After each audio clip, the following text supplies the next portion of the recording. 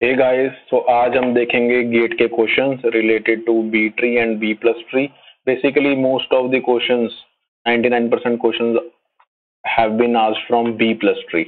Okay, अब questions के लिए मैं थोड़ा सा आपको बैकग्राउंड दे दूंगा बी प्लस ट्री का, उसके बेसिस पे ही हम क्वेश्चंस को सॉल्व करेंगे। ठीक है, let me directly move on to the B plus tree का कॉन्सेप्ट।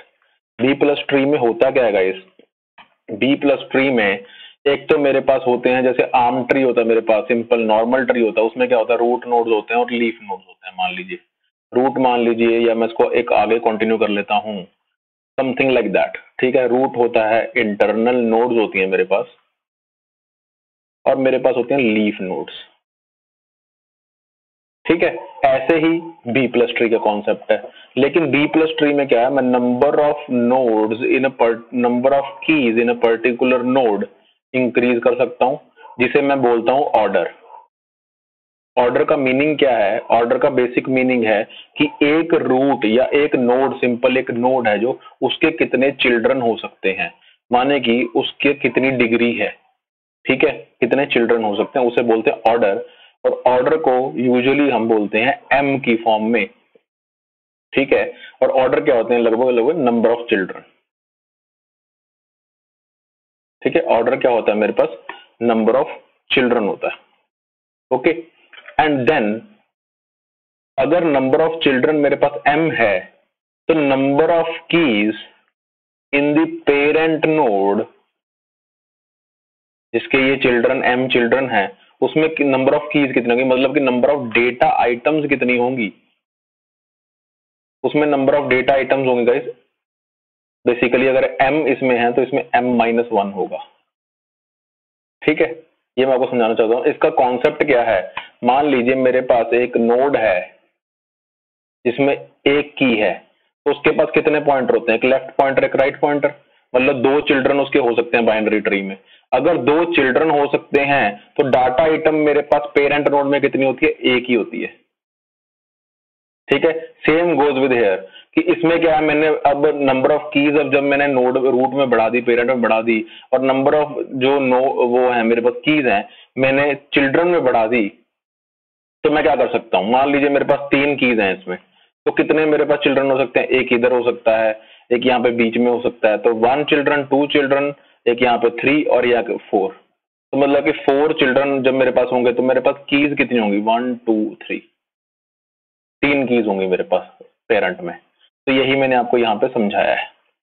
ठीक है, और बी प्लस ट्री जो है ये करता क्या है, अगर आपको पता हो, ये इंडेक्सेस को इंडेक्सिंग करने में काम आता है।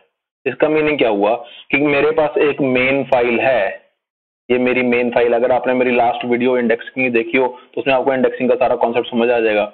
ये मेन फाइल में मेरे पास बहुत सारा डाटा पड़ा है, इसका मैंने इंडेक्स बना दिया बुक की तरह, ताकि मैं इजीली ढूंढ पाऊं। अब ये जो इंडेक्स है ये सॉर्टेड फाइल है, लेकिन इस इंडेक्स को अब आसानी से कैसे रखना? मान लीजिए इसमें बहुत लंबी फाइल, बहुत ज्यादा फाइल्स हैं इस इंडेक्स में, तो इसको भी इजीली डाटा रिट्रीव कैसे करना है, मतलब फास्ट ट्रैक डाटा कैसे बनाना है, तो मुझे मल्टी लेवल इंडेक्सिंग करनी पड़ती है। मल्टी लेवल इंडेक्सिंग का मीनिंग क्या है कि इस इंडेक्स को भी आगे मैंने इसका भी एक इंडेक्स बना दिया, उसका एक और इंडेक्स बना दिया, तो जो सिस्टम है वो इसको एक्सेस करेगा, फिर यहाँ पे, फिर यहाँ पे, और फिर यहाँ पे डिस्क एक्सेस करेगा। ठीक है, तो ये कॉन्सेप्ट है मेरा। और जो ये मेरा एक ब्लॉक, सिंगल ब्लॉक है, इसको मैं कैश में रखूं, रजिस्टर में रखूं, wherever I want to put it. ठीक है, तो इससे स्पेस एफिशिएंसी बढ़ जाएगी कि मैं एक ब्लॉक को अपने कैश में रखता हूं और वहां से मैं अब डाटा एक्सेस कर पा रहा हूं, जो भी मेरा डिजायर्ड डेटा है। प्लस इससे टाइम एफिशिएंसी तो बढ़ी गई, जिसके लिए हमने ये सारा तामझाम किया कि फास्टली मैं डाटा एक्सेसिबल कर पा रहा हूं। और ये जो मैंने मल्टी लेवल इंडेक्सिंग की, इस बेसिक इंडेक्स की, इसको बोलते हैं, ये तरह तरह से बोल सकते हैं, simple, multi level, B tree और बी प्लस ट्री। और आज हम बात करें बी प्लस ट्री की। ठीक है, बी प्लस ट्री की एक और खासियत है, ये तो मैंने आपको बताया इंटरनल नोड का काम। जो मेरा लीफ नोड होता है बी प्लस ट्री में, उसका सिंटेक्स क्या होता है गाइस, या उसका स्ट्रक्चर कैसे होता है? मतलब कि जो बी प्लस ट्री होता है, जिसके जितने भी उसके इंटरनल नोड होते हैं, उसकी एक कॉपी, उसकी की एक कॉपी मेरे पास लीफ नोड में होती है। पहली बात तो ये, जो लीफ नोड है वो तो एग्जिस्ट कर ही रही है। ठीक है, ऐसा एक क्वेश्चन गेट में आया हुआ है, वो मैं आपको समझाऊंगा भी, ठीक है, इसी वीडियो में। और इसके बाद क्या है, उसके पास हर एक कॉपी होती है मेरे पास। जो भी मेरी इंटरनल नोड्स हैं, ठीक है। और उस जो कॉपी होती है उस की उसके साथ ही वो रिकॉर्ड पॉइंटर होता है। रिकॉर्ड माने कि मैं डाटाबेस में वो फाइल एक्सेस कर सकता हूं। तो इसका मीनिंग क्या हुआ कि B+Tree का और रिकॉर्ड एक्सेस कर सकता हूं लीफ पे जाके। बी ट्री में क्या होता है कि जितनी भी नोड है उनका रिकॉर्ड पॉइंटर उनके साथ ही होता है, चाहे वो इंटरनल नोड है चाहे लीफ नोड है। लेकिन B+Tree में क्या होता है, जो इंटरनल नोड्स हैं उनकी भी एक कॉपी हम लीफ नोड पे रखते हैं, और जितने भी रिकॉर्ड पॉइंटर्स हैं वो इंटरनल नोड्स के साथ नहीं होते, वो होते हैं लीफ में ही। इसका मीनिंग क्या हुआ, चाहे मुझे रूट नोड के रिकॉर्ड पॉइंटर को भी एक्सेस करना है, I need to go to the leaf node and access the record pointer from there. What do I mean by record pointer? Record pointer मतलब उस रिकॉर्ड को पॉइंट करने वाला मेरा वेरिएबल। किस रिकॉर्ड को? जो रिकॉर्ड में एक्सेस करना चाहता हूं डिस्क में, तो उसका एड्रेस मेरे पास उस रिकॉर्ड पॉइंटर में होता है। पहला तो मेरे पास ये होता है। और लीफ नोड में ही मेरे पास क्या होता है, जैसे मेरे पास ये कीज पड़ी हैं, तो हर एक लीफ है जो वो अपने साथ वाले लीफ से कनेक्टेड होता है from left to right fashion. इसका मीनिंग क्या हुआ कि मान लीजिए अगर मैं बी ट्री में एक्सेस करता था तो उसमें तो मेरा जो लीफ नोड है वो एक दूसरे से कनेक्टेड नहीं होते थे। तो मान लीजिए मुझे ये एक्सेस करना है पहले, ये वाला एलिमेंट, तो पहले मैं टॉप से नीचे आया। अब मान लीजिए मुझे ये वाला एलिमेंट एक्सेस करना है, तो मैं वापस ऊपर जाऊंगा, फिर उससे नीचे आऊंगा, बॉटम अप फिर टॉप डाउन, क्योंकि हर एक चीज तो मैं टॉप डाउन से एक्सेस कर रहा हूं। ये वाला एलिमेंट इससे कनेक्टेड तो है नहीं। तो what I need to do is, अब मैंने B+Tree में क्या किया, मैंने B+Tree में इन्हें कनेक्ट कर दिया लीव्स को। अब जब मैं ये एक्सेस करना चाहता हूं, मैंने ऊपर से आया नीचे मैंने एक्सेस कर लिया, लेकिन जब मैं ये एक्सेस करना चाहता हूं तो मुझे ऊपर जाने की जरूरत नहीं है, मैं साथ में ही जाऊंगा, उस पॉइंटर को एक्सेस कर लूंगा। तो इसका मतलब ये रेंज क्वेरीज को सॉल्व करने के काम आता है। रेंज क्वेरीज क्या है, जो कि कॉन्सिक्वेंशियली मतलब साथ साथ वाली को मैं कॉन्सिक्यूटिवली साथ साथ वाली लीव्स को एक्सेस करना चाहता हूं। और जब सारे ही नोड, चाहे वो इंटरनल नोड्स हो चाहे लीफ हो, वो मेरे एक ही लेवल पे, लास्ट लेवल पे लीफ लेवल पे पड़े हैं, तो जब मैं ये यहां से फर्स्ट पॉइंट से लास्ट पॉइंट तक एक्सेस करूंगा सिक्वेंशियली, तो मुझे सारी की सारी रेंज ही मिल जाएगी पूरे ट्री की। मुझे ऊपर, एक बार मैं नीचे आ गया, मुझे ऊपर जाने की जरूरत ही नहीं है। ठीक है, so this is the concept of B+Tree। और ये कैसे डिफरेंशिएट करता है बी ट्री से, कि बी ट्री में हमारे पास लीफ नोड्स पे सारे नोड्स नहीं होते। ठीक है, दूसरा हर एक रिकॉर्ड पॉइंटर है जो अपने की के साथ होता है। ठीक है, और तीसरा जो लीफ नोड होते हैं उसमें कोई भी एक दूसरे के साथ पॉइंटर लीफ्स का अटैच नहीं होता। लेकिन B+Tree में क्या होता है, जो रिकॉर्ड पॉइंटर्स हैं और जो सारी कीज की कॉपीज हैं वो सारी लीफ नोड पे मैनेज करते हैं। उसके बाद जो रिकॉर्ड पॉइंटर्स हैं वो कीज के साथ ना होकर सिर्फ लीफ नोड्स में ही होते हैं। और तीसरा, हर एक जो मेरा लीफ है वो दूसरे लीफ से कनेक्टेड है from left to right fashion, there is a pointer. ठीक है, ये हो गई मेरी लीफ नोड की कहानी। ठीक है, अब मैंने आपको इंटरनल नोड का भी समझा दिया और यहाँ पे लीफ नोड का भी समझा दिया। अब हम ये क्वेश्चन करते हैं, ये क्वेश्चन में एक्चुअली है क्या, तो थोड़ा सा इसे इरेज कर लेते हैं।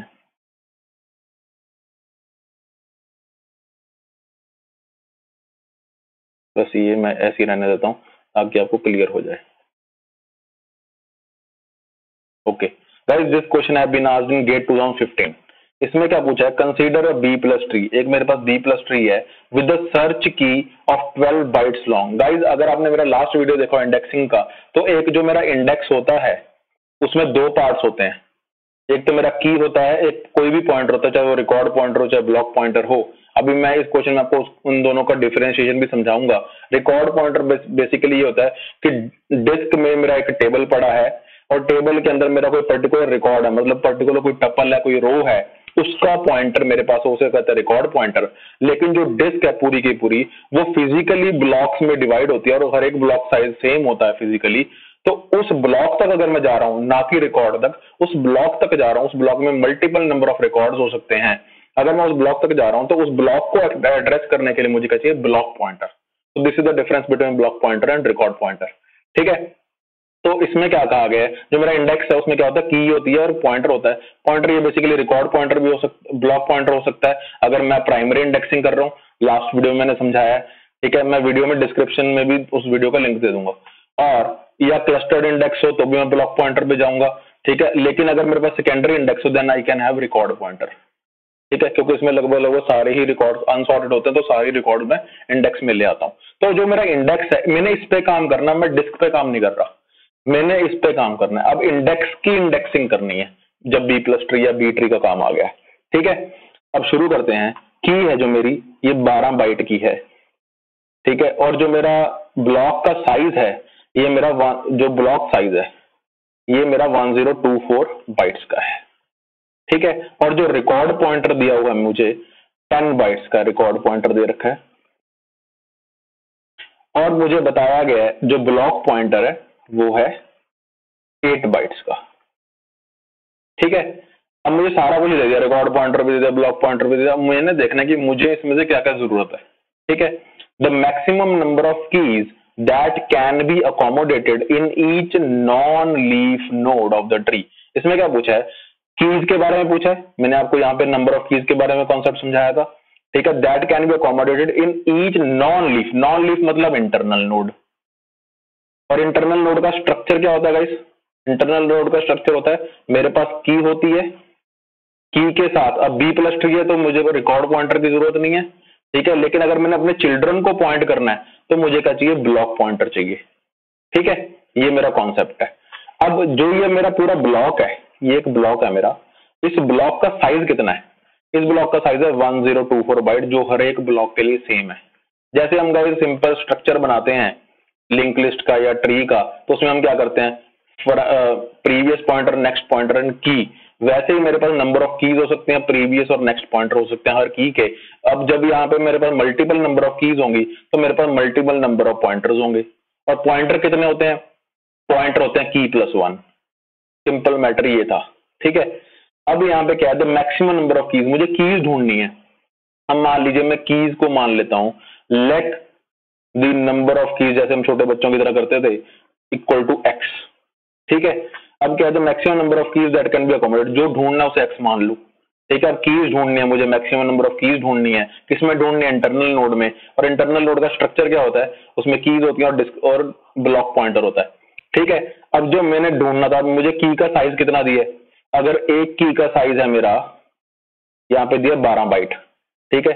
12 इंटू एक्स, मतलब x is the number of keys which need to be found, और 12 एक की का साइज है, प्लस ये इसके साथ ही है ब्लॉक पॉइंटर, तो मैंने प्लस लगा लिया।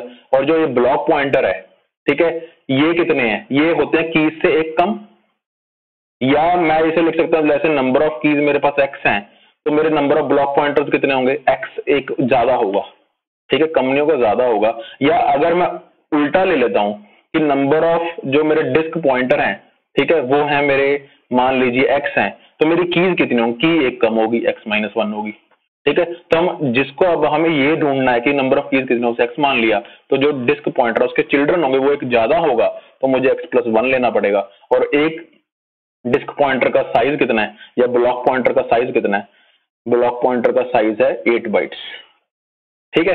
तो यहाँ पे लिख लेते हैं हम 8x+1, x+1 क्यों लिया, क्योंकि जो चिल्ड्रन है वो एक ज्यादा होता है कीज से, is less than equal to किससे, अब ये जो कितने भी नंबर ऑफ कीज हो सकते हैं, कितने भी नंबर ऑफ डिस्क पॉइंटर हो सकते हैं, इसका जो जोड़ है, ठीक है, वो किससे कम या बराबर होना चाहिए, 1024 बाइट से, क्योंकि एक ब्लॉक के अंदर ही ये सारा काम हो रहा है, एक ब्लॉक के अंदर ही, इसी ब्लॉक के अंदर ही कीज है, इसी ब्लॉक के अंदर ये ब्लॉक पॉइंटर्स हैं, ठीक है।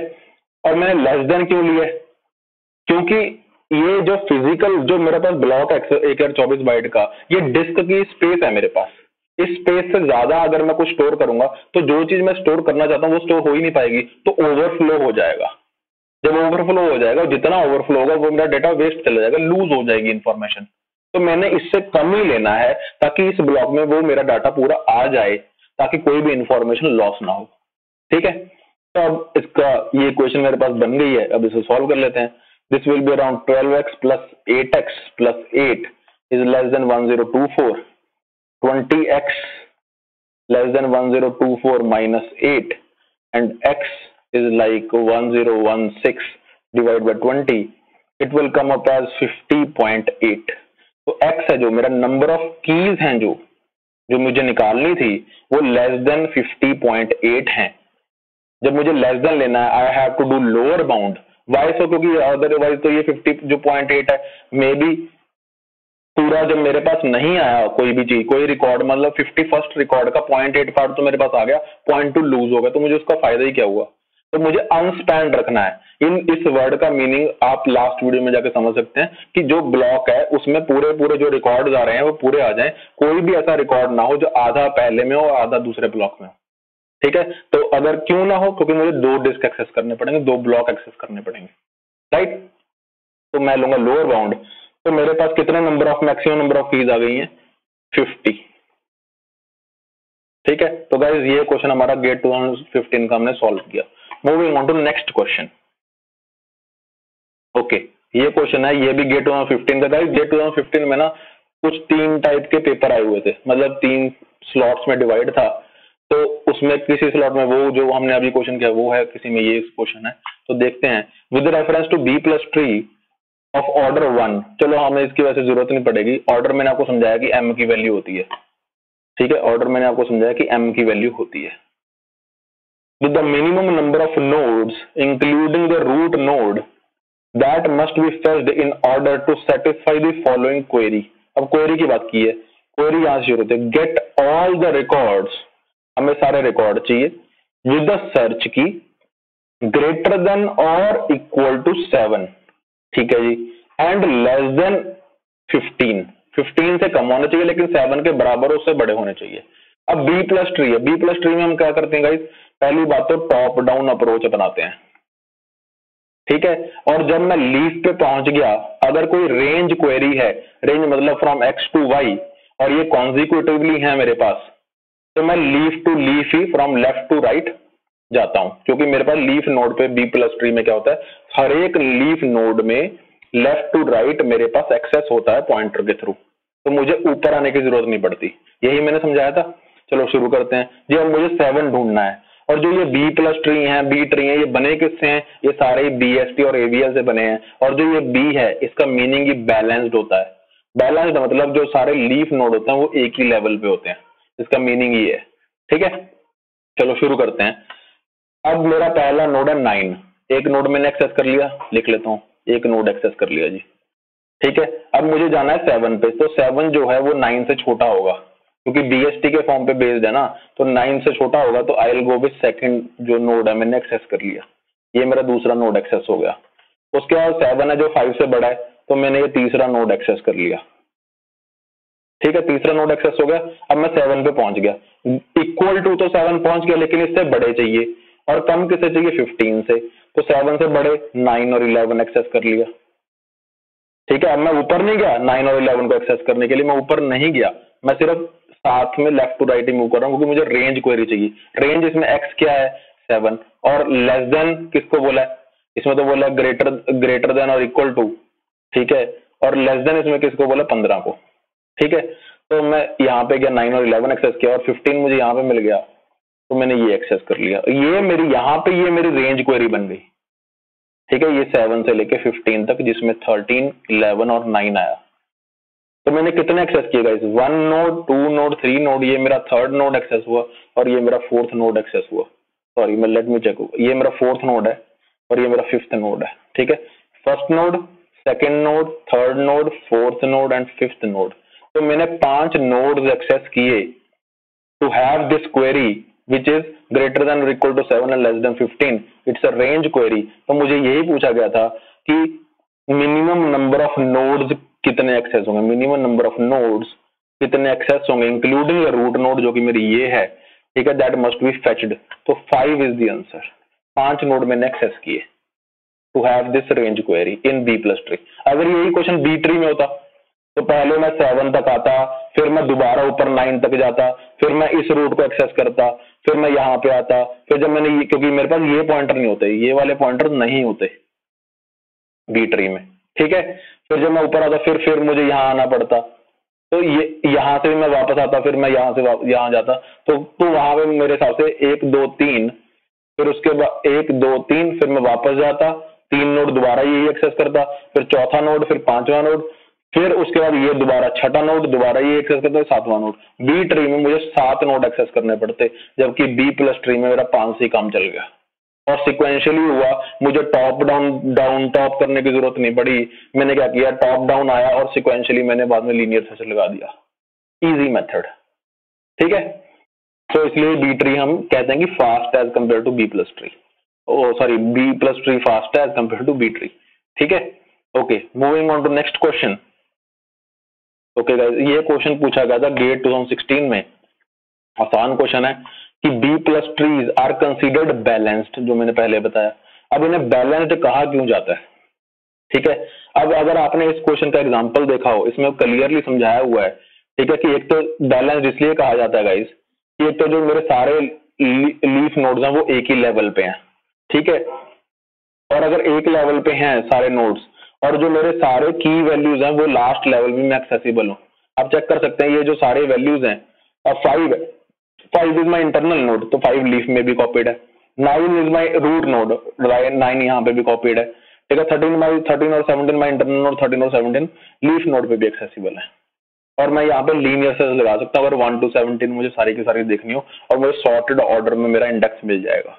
ठीक है, अब ये बैलेंस्ड क्यों है, अब इसका आंसर हमने देना है इसके बेसिस पे कि जो लेंथ है, length of the path from root two all leaf nodes are equal.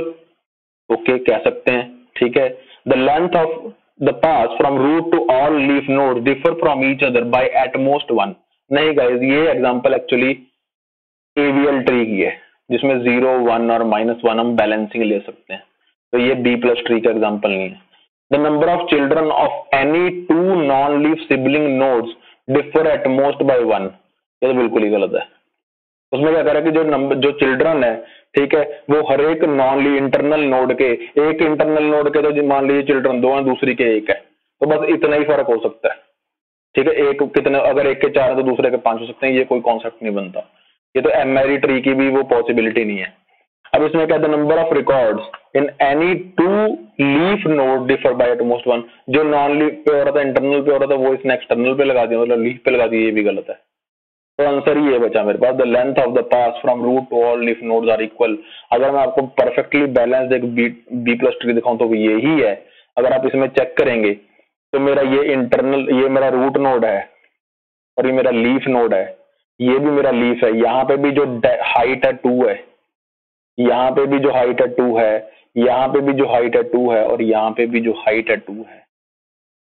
ठीक है, तो हर एक जो रूट से लेके हर एक लीफ नोड तक जो मेरा पाथ है वो सेम है हर एक लीफ नोड के लिए।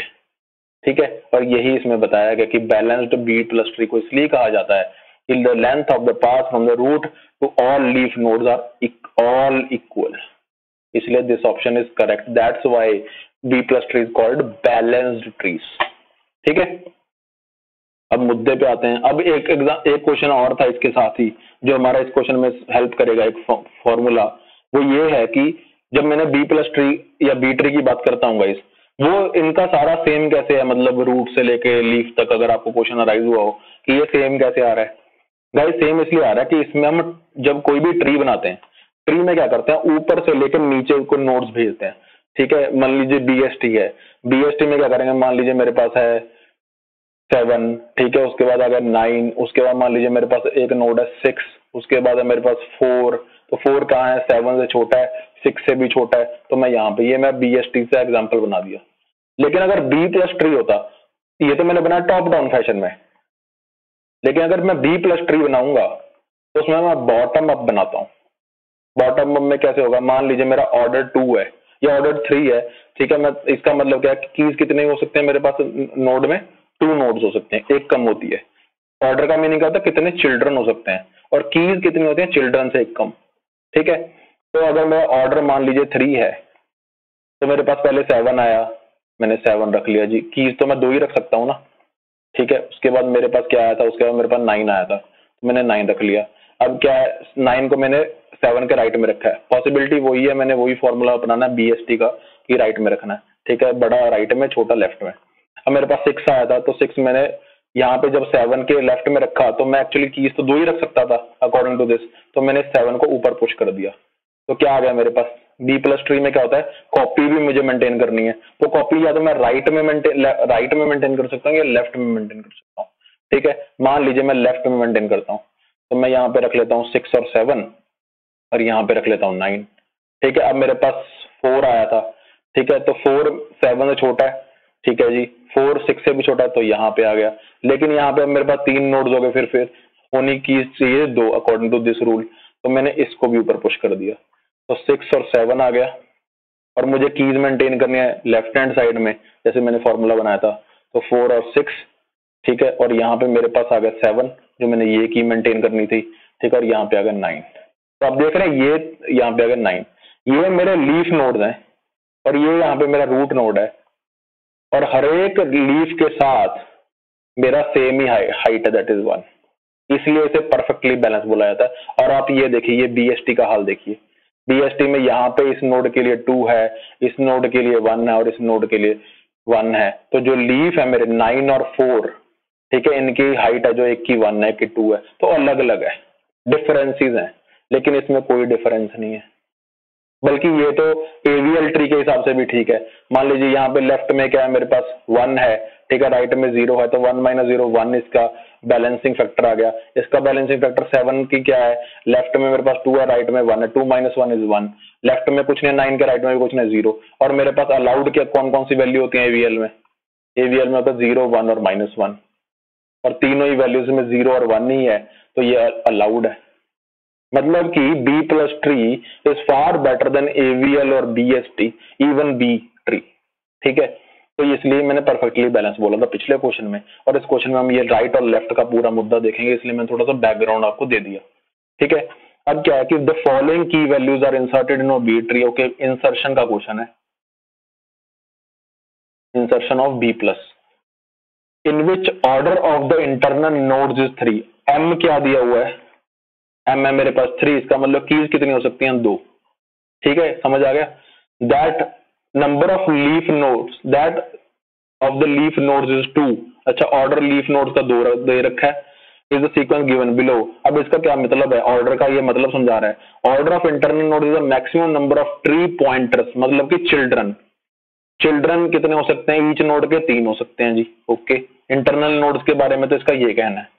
Order of the leaf node, जिसमें इसने 2 बताया था, ठीक है, is the maximum number of data items that can be stored in it. अब यहाँ पे जब लीफ नोड की बात आ गई तो इसने डेटा आइटम के बारे में बोल दिया कि जो मैंने 2 बताया है क्वेश्चन में, वो एक्चुअली डेटा आइटम स्टोर हो सकते हैं लीफ नोड में। एक्चुअली मतलब ये होता है कि नंबर ऑफ कीज 2 ही होनी चाहिए, तो कोई खास फर्क नहीं पड़ा जो भी इसने कहानी इतनी डाली। ठीक है, तो मतलब ये हुआ जो ऑर्डर है वो 3 है, और जो नंबर ऑफ कीज है मैं स्टोर कर सकता हूँ वो 2 है। ठीक है, चलो अब ट्री बनाते हैं। अब इसने क्या पूछा है कि the maximum number of times a leaf node would get split. जो यहाँ पे मैं स्प्लिट करके आपको दिखा रहा था कि जैसे ही मेरे पास ऑर्डर से मतलब की नंबर ऑफ कीज से एक ज्यादा बड़ा, तो मैं स्प्लिट कर देता हूँ, कॉपी रिटेन रखता हूँ B+Tree में। ठीक है, और क्या करता हूँ, जो बीच वाली मिडिल नोड होती है उसे पुश कर देता हूँ अपवर्ड्स। ठीक है, तो अब लीफ नोड कितनी बार स्प्लिट होगा इसने पूछा, सिर्फ लीफ नोड के बारे में। अगर कोई इंटरनल नोड स्प्लिट होता वो हमें काउंट नहीं करना। ठीक है, चलो जी अब इंसर्शन बनाते हैं इस पैटर्न पे। पैटर्न मैं लिख देता हूँ साफ साफ, शायद आपको क्लियर हो जाए। 10 3 6 8 4 2 एंड 1। ठीक है, ये 1 है, तो ये मेरा पैटर्न है। चलो शुरू करते हैं। पहले मेरे पास आया 10, रख लिया जी मैंने लीफ नोड में। ठीक है, फिर मेरे पास आया 3। 3 कहाँ पे आएगा, इसके लेफ्ट में, क्योंकि हमने BST वाली फॉर्मूला रखना है ना, छोटा बड़े वाला। उसके बाद मेरे पास है 6, पर एक्चुअली मैं कीज कितनी रख सकता हूँ, 2। ठीक है, और मेरे पास जो है M कितना है, ऑर्डर कितना है, 3 है, तो कीज में 2 ही रख सकता था। अब मेरे पास आ गया 6। 6 3 से बड़ा है और 10 से छोटा है, तो बीच में आ जाएगा। लेकिन मैं कीज कितनी रख सकता था, 2 ही रख सकता था, तो मैं इसे पुश कर दूंगा अपवर्ड्स। ठीक है, तो अपवर्ड जब पुश करूंगा तो क्या आ जाएगा मेरे पास। अब मान लेते हैं पहले हम लेफ्ट में रख लेते हैं कीज, जो कॉपी है लीफ नोड में रखने वो मैं लेफ्ट में रखूंगा। ठीक है, अब लेफ्ट में जब रखूंगा तो क्या आ जाएगा, 3 और 6 मैंने कॉपी रख ली और इस नोड को कनेक्ट कर दिया मैंने 6 के साथ, और यहाँ पे मैंने 10 रख लिया। मैंने 6 की जो कॉपी है, जो मेरी इंटरनल नोड बनी, उसकी कॉपी लेफ्ट साइड में रखी। ठीक है, इतना आपको समझ आ गया। तो एक बार मेरा स्प्लिट हो गया, किसकी वजह से स्प्लिट हो गया, 6 की वजह से। ठीक है, लीफ नोड स्प्लिट हुआ यहाँ पे, ये मेरा लीफ नोड था। ठीक है, सिंगल नोड है तो लीफ नोड मान लेते हैं। तो यहाँ पे मेरे जब 2 लीव्स बन गए एक लीफ के वजह से, तो मेरा स्प्लिट हो गया, किसकी वजह से, वो 6 की वजह से। तो 1 स्प्लिट काउंट कर लेते हैं यहाँ पे। कि मेरा जी एक स्प्लिट तो हो गया, ठीक है। ओके, अब दूसरा आ जाता है मेरे पास, आगे क्या वैल्यू आ रही है 8। 8 क्या है, 6 से बड़ी है और 10 से छोटी है, तो मैं यहाँ पे रख लेता हूँ 8 रख लिया मान लीजिए, ठीक है। सीधा ये अकोमोडेट हो गया, 2 कीज रख सकता हूँ मैं, कोई स्प्लिट नहीं हुआ। अब आ गया 4। 4 क्या 6 से छोटा है और 3 से बड़ा है, तो मतलब यहाँ पे मेरा 4 आएगा, ठीक है। जब 4 आएगा 3 और 6 के बीच में, तो ऑब्वियसली 4 ऊपर पुश हो जाएगा, क्योंकि कीज तो मैं 2 ही रख सकता हूँ और 4 मेरा मिडल वाला की है, तो 4 की वजह से भी ये स्प्लिट होगा। तो एक स्प्लिट और होगा, किसकी वजह से एक और स्प्लिट हुआ, 4 की वजह से। करके दिखाता हूं आपको मैं कि जब मेरा ये बन गया था 3, 4 और 6, यहाँ पे था मेरा 6 और यहाँ पे था 8 और 10, ठीक है। अब जब यहाँ पे स्प्लिट करूंगा तो 4 यहाँ पे चला जाएगा, तो 4 और 6 रह जाएगा। इसकी भी कॉपी मैं लेफ्ट साइड में, जब मैंने एक बार ठान लिया कि लेफ्ट साइड में रिटेन करने कॉपी, तो लेफ्ट साइड में करनी है, तो यहाँ पे 3 और 4 आ गया, ठीक है। और जो मेरा 6 था वो कहाँ पे आएगा गाइस, लेफ्ट साइड में मैं रिटेन कर रहा था, तो 6 आ गया, ठीक है। 4 से बड़ा तो उसके राइट में आ गया, ठीक है। और 6 के बाद ये मेरा पूरा नोड बन गया, 6 के इधर क्या आ गया 8 और 10, ठीक है। तो मेरे 3 स्प्लिट ऐसे हो, 2 स्प्लिट ऐसे हो चुके हैं। अब आगे आते हैं, आगे मुझे क्या कहा गया कि 2 रखना है। 2 कहाँ रखेंगे हम, 2 रखेंगे यहाँ पे इस पोजीशन पे, लेकिन 2, 3, 4 हो गया, जो 3 है वो ऊपर पुश हो जाएगा। लेकिन जब ऊपर 3 आएगा तो जो 4 है वो ऊपर पुश होगा, क्योंकि सिर्फ 2 ही नोड रख सकता हूँ। तो इसका स्ट्रक्चर क्या बन जाएगा 4, ठीक है। पूरा बना के देख लेते हैं, लेट मी रब समथिंग, ताकि आपको क्लियर हो जाए पूरा फैक्टर, कोई डाउट नहीं रहना चाहिए इसमें।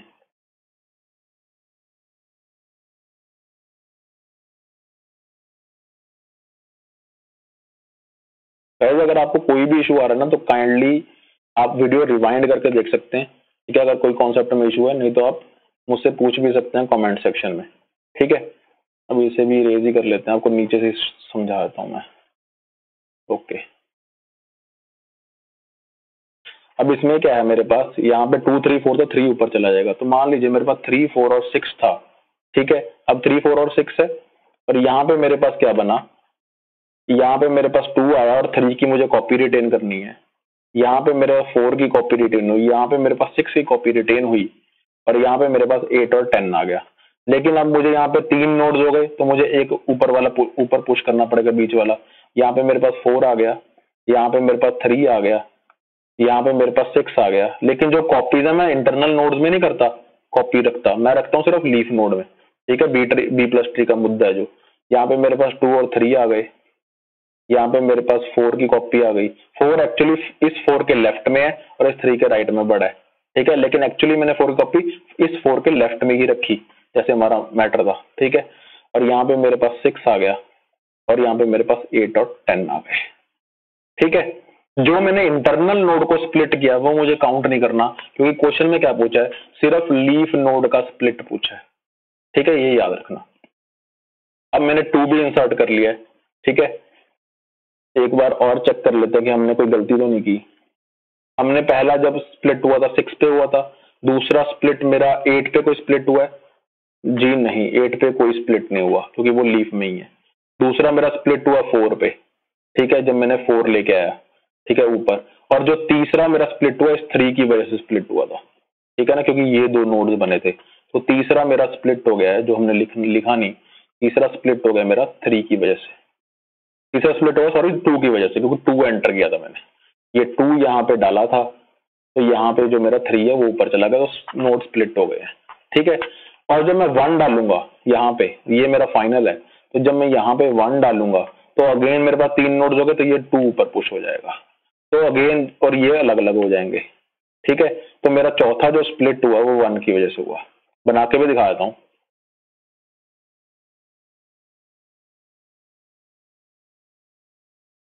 तो आपको पूरा फाइनल मिल जाएगा अब कि हमारा फाइनली आया क्या है। पहले आया, एक सेकंड गाइस, पहले आया मेरे पास 4 का, यहाँ पे अब मेरे पास क्या आ गया, 2 और 3 आ गए, क्योंकि 2 ऊपर चला गया, ठीक है।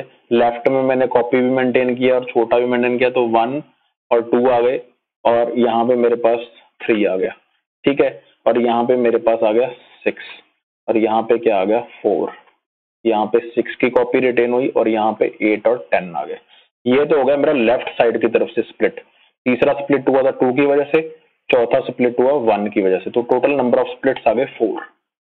ठीक है, अगर मैं राइट में भी करता हूं, आप ये खुद करके देखिएगा अपनी नोटबुक पे, जब आप राइट साइड पे कॉपी रखेंगे, जैसे मैंने लेफ्ट साइड में कॉपी रखी है, 2 मेरा इंटरनल नोड है, इसकी कॉपी मैंने लेफ्ट साइड में मेंटेन की है, 3 मेरा इंटरनल नोड है, इसकी कॉपी मैंने लेफ्ट साइड में मेंटेन की है, ठीक है, पेरेंट नोड से। ठीक है, तो जब आप राइट में मेंटेन करेंगे ये कॉपी, मतलब मान लीजिए 3 की कॉपी इस यहाँ पे मेंटेन करते हैं आप रादर देन यहाँ, ठीक है, तो कितने स्प्लिट्स होते हैं रूट नोड के, सॉरी लीफ नोड के। ठीक है, तो आप ये चेक कीजिएगा, वैसे वो आएंगे 3। ठीक है, 3 आएंगे, तो हमें पूछा मैक्सिमम, तो लेफ्ट के जब 4 आते हैं और राइट के जब 3 आते हैं तो मैक्सिमम 4 हुआ, तो ऑप्शन इज 4। ठीक है, तो ये सारा कॉन्सेप्ट था इस क्वेश्चन का, ये 2009 में पूछा गया था गेट में question. Okay, moving on to, अगर कोई भी राइट वाले बनाने में, राइट वाला क्वेश्चन बनाने में आपको डाउट हो, काइंडली मुझसे पूछना कमेंट सेक्शन में, तो मैं आपको उसका सॉल्यूशन पीडीएफ फॉर्मेट में दे दूंगा, नहीं तो उसकी वीडियो भी बना दूंगा अगर आपको चाहिए तो। ठीक है, okay, moving on to this question, ये क्वेश्चन गेट 2016 में पूछा गया, थ्योरेटिकल क्वेश्चन है। इसमें क्या पूछा गया, which of the following statements is not correct about B plus tree. पहली बात, नॉट का ख्याल रखना है। बी प्लस ट्री के बारे में पूछा गया, used for creating an index of A relational table database, relation database. B plus tree is a height balance tree, not पूछा है, मतलब हमें फॉल्स बताना है। ठीक है, हाइट बैलेंस ट्री होता है। दूसरा क्या है, ये ट्रू हो गया, हाँ जी हाइट बैलेंस होता है, मैंने दिखाया था आपको क्वेश्चन। ठीक है, non leaf nodes have pointers to data records. Non leaf मतलब कि इंटरनल नोड की बात कर रहा है, क्या इंटरनल नोड में पॉइंटर्स होते हैं? नहीं, जो असली पॉइंटर्स, रिकॉर्ड पॉइंटर्स होते हैं, जिसके बारे में डाटा रिकॉर्ड पॉइंटर की बात कर रहा है, वो किस में होते हैं? वो लीफ में होते हैं। यहाँ पे पूछा नॉन लीफ, तो ये गलत हो गया, this is my false statement. ठीक है, एक्चुअली हमें फाइंड तो यही करनी थी। चलो आगे चलते हैं। की values in each node are kept in sorted order. की values in each node are kept in sorted order, yes. क्यों? क्योंकि जब आप इसका इन ऑर्डर करेंगे बीएसटी का, तो भी आपको क्या कहते हैं, फॉर्मेट असेंडिंग टू डिसेंडिंग मिल जाएगा। ठीक है, उसके बाद जो की वैल्यूज हैं वो लीफ नोड पे सॉर्टेड ऑर्डर में होती हैं। ठीक है, अगर मैं आपको एक बार दोबारा दिखा दूं इस एग्जांपल में, ये परफेक्ट एग्जांपल था, ये देखिए, इसमें 1 3 5 7 9 11 13 15 17 सारी जो वैल्यूज हैं सॉर्टेड ऑर्डर में की वैल्यूज हैं जो। ठीक है, तो यही मीनिंग है इस चीज का कि की वैल्यूज हैं जो सॉर्टेड ऑर्डर में होती हैं ईच। ठीक है, ये ट्रू हो गया। उसके बाद each leaf node has a pointer to the next leaf node, यही तो असली मुद्दा था बी ट्री का, बी प्लस ट्री का बी ट्री पे, कि जो लीफ नोड्स हैं वो लेफ्ट टू राइट अपने सारे लीफ नोड से सिक्वेंशियली कनेक्ट होती हैं फ्रॉम लेफ्ट टू राइट। ठीक है, तो ये भी ट्रू हो गया। So option B is my first statement which have been asked by this point, कि बी प्लस ट्री में क्या नहीं होता। ठीक है, okay, moving on to next question. Okay guys, this question have been asked recently, इसी साल पूछा गया गेट 2020 में। ब्यूटीफुली क्वेश्चन ये लिखा गया है। ठीक है, और इसका समझते हैं कैसे हुआ। Consider a database implemented using B plus tree. ठीक है, consider a database using this B plus tree for file indexing. ठीक है, इंडेक्सिंग के लिए हम इंडेक्स का इंडेक्स बनाते हैं, यही मैंने समझाया था। ये मेरी मेन फाइल है, यहाँ पे मेरा इंडेक्स है। ठीक है, मान लीजिए ये इंडेक्स 1 है। ठीक है, और यहाँ पे मेरा इंडेक्स 2 है, और यहाँ पे मेरा इंडेक्स 3 है। मान लीजिए कोई एग्जांपल है, इसने रिकॉर्ड पॉइंटर एग्जिस्ट करता है या ब्लॉक पॉइंटर होंगे। ठीक है, असली डिस्क मेरी ये है। जब मैं यहाँ से एक्सेस करूंगा इस इंडेक्स पे पहुंच गया, जब यहाँ से एक्सेस करूंगा तो इस इंडेक्स पे पहुंच गया। यही सारा कॉन्सेप्ट है। चलो शुरू करते हैं अब क्वेश्चन में। डिस्क ड्राइव पे है, ब्लॉक साइज है मेरा 4 KB, ब्लॉक साइज है 4 KB। ये जो गाइस ब्लॉक साइज होता है फिजिकली होता है। ठीक है, हर एक ब्लॉक का साइज मेरा 4 KB है। ठीक है, और ये हर, चाहे इंडेक्स स्टोर करना हो चाहे रिकॉर्ड स्टोर करने हो, ये हमेशा सेम ही रहेगा, क्योंकि फिजिकली हमारे पास रिकॉर्ड है। जैसे अब ब्लॉक साइज हमारा नॉर्मल हार्ड डिस्क में 512 KB का होता है।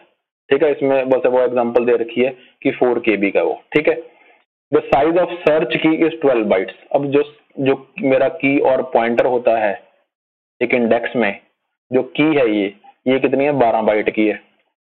And the size of tree और डिस्क पॉइंटर इज 8 बाइट्स। ये जो मेरा ट्री या डिस्क पॉइंटर है, ट्री पॉइंटर इसलिए क्योंकि क्यों कहा जाता है कि ये तो चिल्ड्रन पॉइंटर है, एक्चुअली रिकॉर्ड पॉइंटर नहीं है, ठीक है, ये चाइल्ड को पॉइंट करने के लिए है। जो रिकॉर्ड पॉइंटर होता है वो बी प्लस ट्री में लास्ट मतलब लीफ लेवल पे होता है, ठीक है। तो उसने ट्री पॉइंटर के बारे में बात की है, तो वो 8 बाइट्स का है, ठीक है। तो टोटल कितना हो गया ये 20 बाइट्स, ठीक है जी। अब assume that the database has 1 million records, मतलब कि 10 लाख मेरे पास रिकॉर्ड हैं, हो सकते हैं बड़े डेटाबेस में होते हैं, ठीक है। मान लीजिए IRCTC का डेटाबेस है तो उसमें 10 लाख रिकॉर्ड है।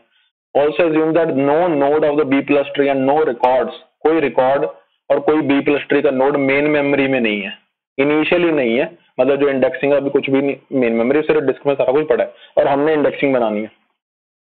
Consider that each record fits into, जो रिकॉर्ड था इनटू 1 डिस्क ब्लॉक। अब 1 डिस्क ब्लॉक कितना है 4 KB का, इसका मतलब एक जो रिकॉर्ड है, ईच रिकॉर्ड का जो साइज है वो भी 4 KB ही हो गया, पूरा एक रिकॉर्ड एक ब्लॉक में आ गया। अब जो मैंने सेकेंडरी इंडेक्सिंग समझाई थी उसमें क्या था, हम हर एक रिकॉर्ड को पॉइंट करते थे। प्राइमरी इंडेक्सिंग समझाई थी या क्लस्टर इंडेक्सिंग समझाई थी तो उसमें हम ब्लॉक, एक पूरे ब्लॉक को करते थे, एक ब्लॉक में मल्टीपल रिकॉर्ड हो सकते थे। लेकिन इसमें क्या कहा गया कि ब्लॉक साइज और रिकॉर्ड साइज सेम है, तो कोई भी इंडेक्सिंग लगा लो, सारे के सारे रिकॉर्ड एक्सेस करने पड़ेंगे, चाहे ब्लॉक लेवल पे एक्सेस करने पड़े चाहे रिकॉर्ड लेवल पे। नंबर ऑफ रिकॉर्ड कितना है 10 लाख, और उसने कितना ऑक्यूपाई कर लिया 10 लाख ब्लॉक ऑक्यूपाई कर लिए। चाहे ब्लॉक को एक्सेस कर लो तो भी 10 लाख आइटम एक्सेस करनी पड़ेंगी, चाहे रिकॉर्ड को एक्सेस कर लो तो भी 10 लाख आइटम एक्सेस करनी पड़ेंगी, ठीक है। तो इसका मतलब क्या हुआ, अगर मेरा जो मेन फाइल है उसमें 10 लाख रिकॉर्ड है तो इसका मतलब जो मेरा इंडेक्स है पहला कोई भी बनाऊं, प्राइमरी सेकेंडरी क्लस्टर, उसमें भी मेरे पास 10 लाख एंट्रीज होंगी, चाहे ब्लॉक पे लगाओ चाहे रिकॉर्ड पे लगाओ। क्यों कह रहा हूं, क्योंकि एक ब्लॉक में एक ही रिकॉर्ड आ रहा है, ठीक है, और रिकॉर्ड कितने 10 लाख।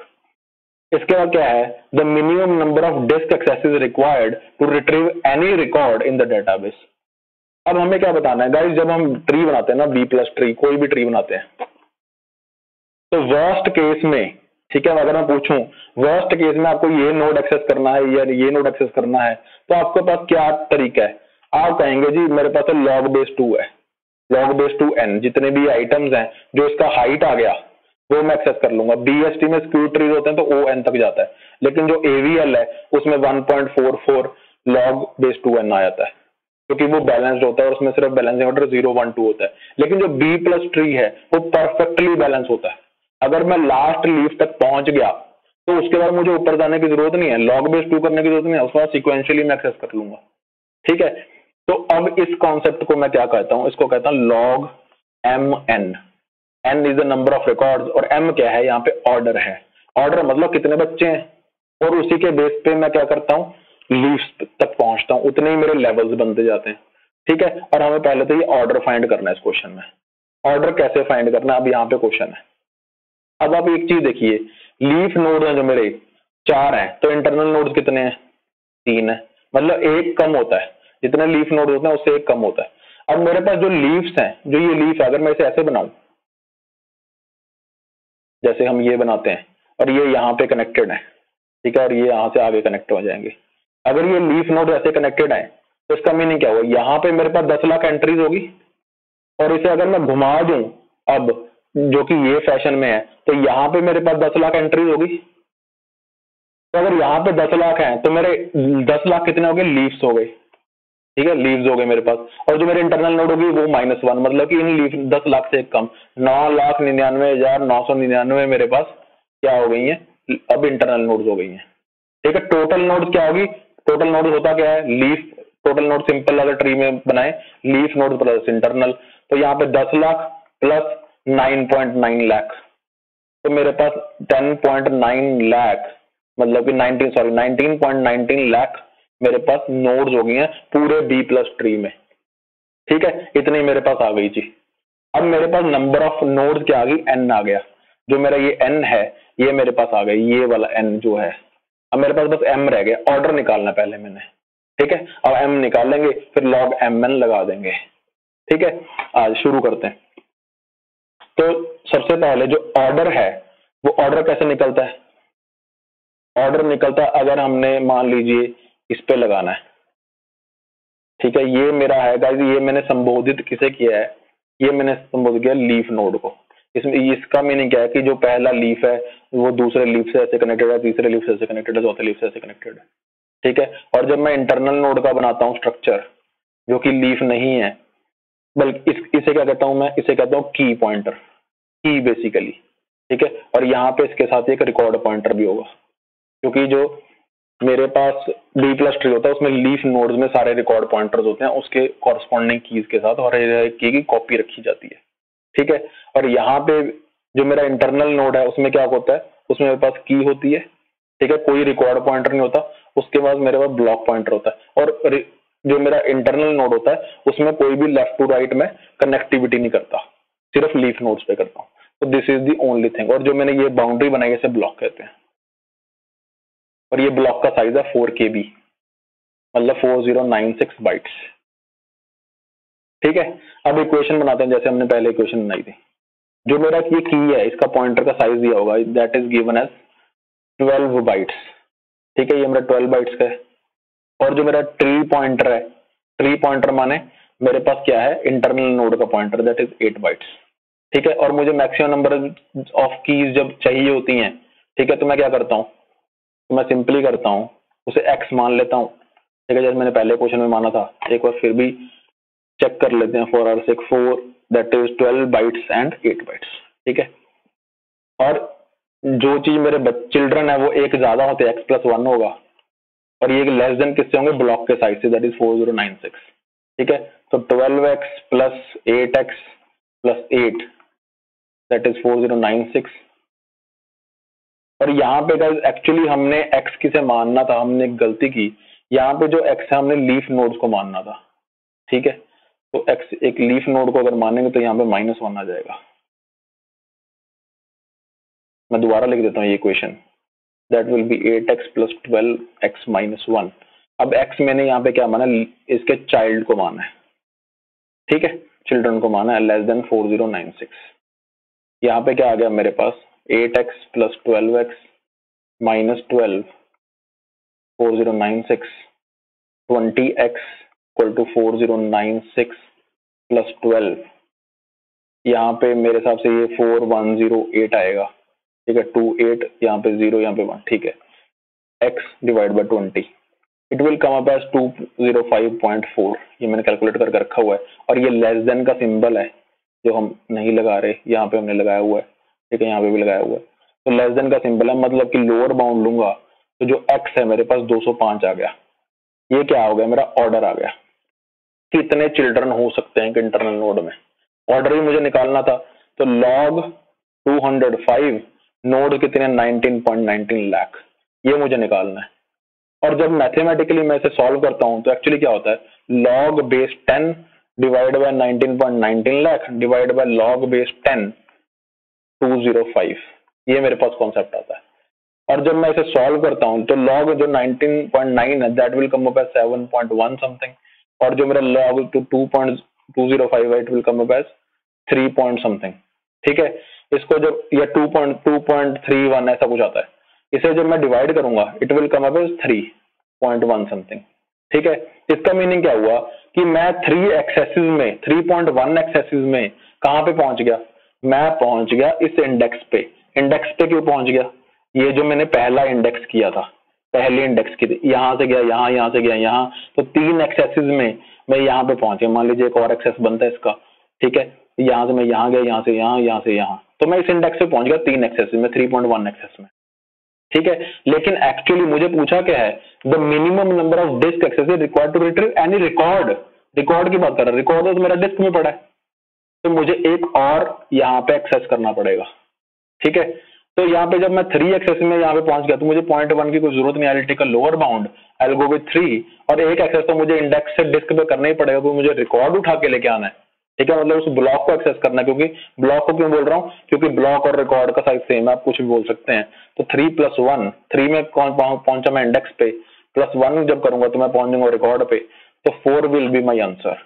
कि 4 डिस्क एक्सेसेस में मैं कोई भी रिकॉर्ड एक्सेस कर सकता हूं अगर मैंने B+Tree बनाया इस कॉन्फ़िगरेशन के बेस पे, ठीक है guys.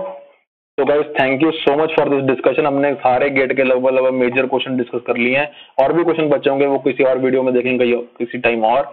If you really understood the concept, do like, share and subscribe, and thank you so much.